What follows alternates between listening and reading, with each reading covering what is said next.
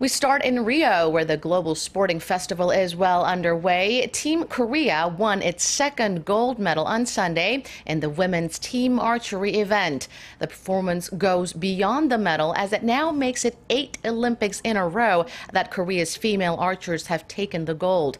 Let's get more on that big moment and the rest of the day's action from our Lee Un-shin, who is covering the games for us. Un-shin, another exciting day for South Korea in Brazil.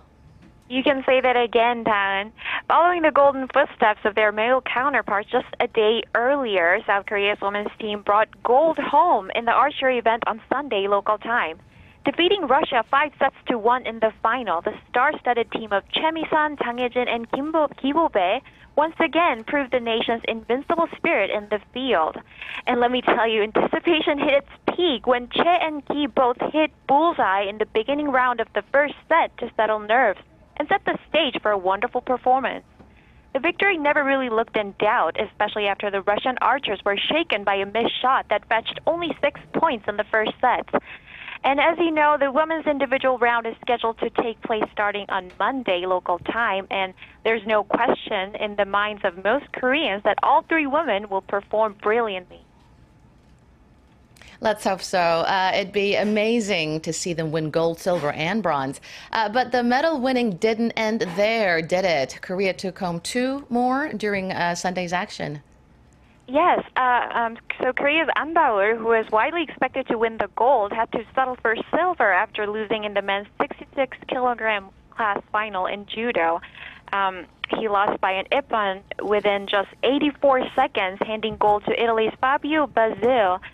But I think it's worth noting that only an hour prior, An had won his semifinal match against his longtime rival, Japan's Masai Ibanuma.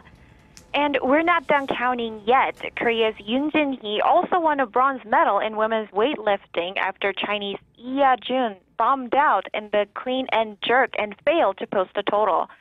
That's 3 additional medals for Korea on Sunday alone, and it may not involve any medals yet, but let's move on to another exciting result from men's football. In the second of 3 groups game, Korea drew 3-3 with Germany in an end-to-end match. The result was quite bittersweet as Korea was leading 3-2 until the closing minutes, but conceded a late goal.